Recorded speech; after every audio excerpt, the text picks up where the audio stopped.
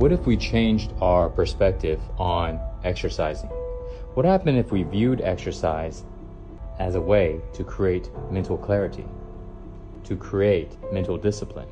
as a way to get rid of anger, get rid of anxiety, as a way to help us not judge the actions that we do?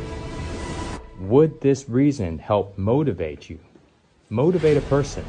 to be able to be consistent in their daily practice, be consistent in waking up every morning and getting their workout in? I believe that if we change the way that we view exercising, is so this way we can perform in our mind, so we can see things clearly, so we can make the best choices in life, that if we approach exercise in that way, we will actually be able to be more consistent, and that our lives will dramatically change for the better.